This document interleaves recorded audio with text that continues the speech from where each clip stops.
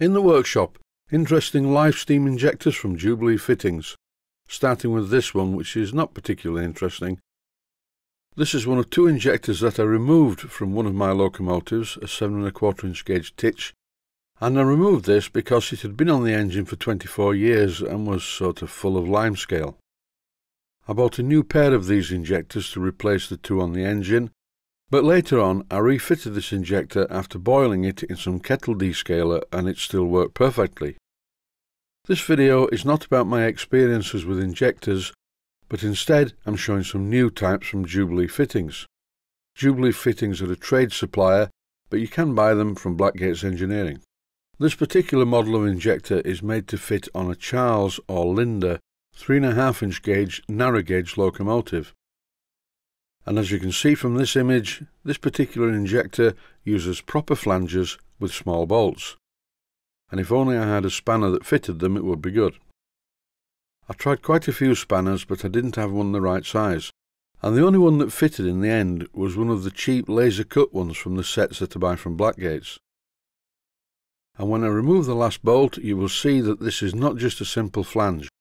It has a union in the middle of the flange, which is a nice touch really, because if you use proper flange connections and you separate them, then you have to make a new gasket or they leak. This seems to be a good idea, where the flange itself just presses a normal flat-faced steam union onto the flange fitted to the injector body.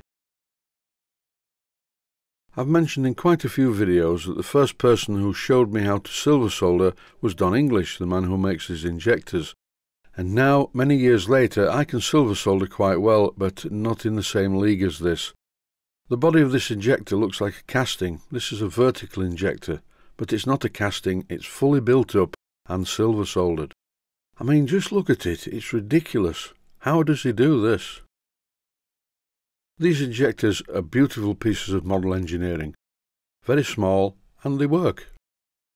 The following section of the video is from a previous video that I made all about injectors.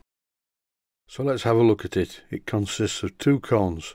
There are more inside, but two that you can actually pull out and handle. One is the steam cone, and the other one is the delivery cone. And what happens when a jet of steam is passed through these cones, it is speeded up. And then it meets the cold water, and obviously the steam condenses in the water. Then this mixture of steam and water finds itself in a combining cone, which is right in the middle. You can see it here. It's a very small but very important part of an injector.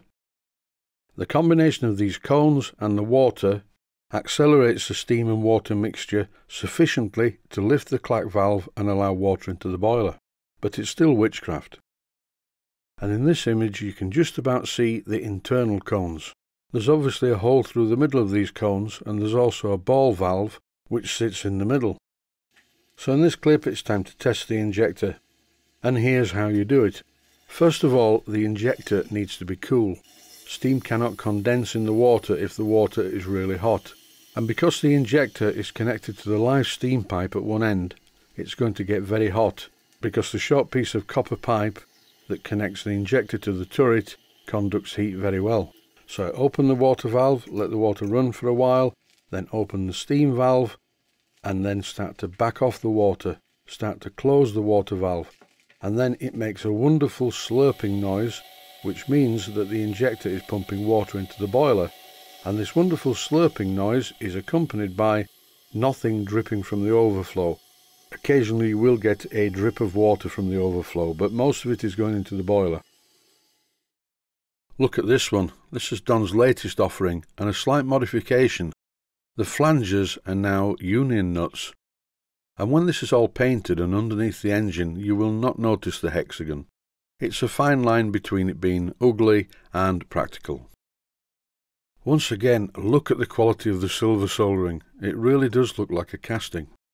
I'm going to fit one of these to my Castle Steam V6 boiler, as well as using the horizontal steam powered pump. In this clip you could see how quick it would be to remove the injector from an installation. These are just like standard union nuts with a flange on the end. I'm going to thread the holes to take some 10BA hexagon bolts. They're left blank so that the user can decide what kind of bolts that they need. relative to the scale of the engine that the injectors are fitted to. Once again, in this clip you can see that all they are standard flat-ended steam unions, making it very painless and very quick to remove and refit the injector from the installation. I think this is a really good compromise between practicality and scale appearance. I once watched John Holroyd at the Steam Workshop dismantling the water system from a 5-inch gauge 9F steam locomotive, and it took him a long time. Every one of the flanges were bolted together. I really do admire the skill and patience of John Holroyd, but I prefer a much quicker method.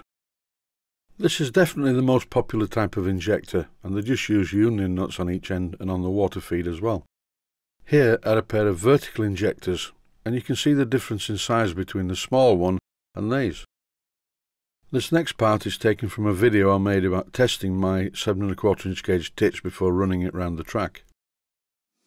As you can see, the engine is fitted with a pair of injectors.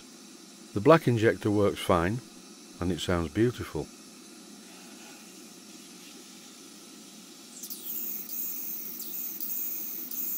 The red injector has always been problematic, and I don't think it's the injector at all. I'd just like to say there was nothing wrong with the red injector, it was just some very bad plumbing where I got some silver soldered down one end of a pipe where it shouldn't be. A while back I made a video all about working on a Chinese 14XX steam locomotive, and here's a short extract showing one of the injectors. There's not really enough pressure at 25 pounds per square inch to make the injector work, but I'll give it a go anyway just to see what happens. So turn the water on first, which cools the injector down, and as I open the steam valve, the water from the overflow speeds up, and then all of a sudden, to my surprise, it stops, which means that the injector is feeding the water into the boiler. And to be perfectly honest, I didn't think this would be the case. Although it's not perfect, it's still a little bit dribbly. I can clearly see the water level climbing up the gauge class. This was the level of water showing in the gauge class before I used the injector, and the reason that the injector just knocked off with a big cloud of steam is because the water went right to the top, and if you get water coming down the steam line to the injector will not work at all. By now we have a bit of pressure. It's going up towards 40 pounds per square inch. Time to test the injector. Water valve on, let the water run, open the steam valve, and the injector injects. It immediately dries up and it's pumping water into the boiler. Sometimes you get it right first time. You open the water valve and then open the steam valve and it injects. Other times the water continues to run and you just have to back off the water a little bit. Then it picks up and makes that lovely sound as the water is being pumped into the boiler. And that's about it. Different injectors for different projects. All made by Jubilee Fittings and available from Blackgates Engineering. Thanks for watching, and I hope you found it useful.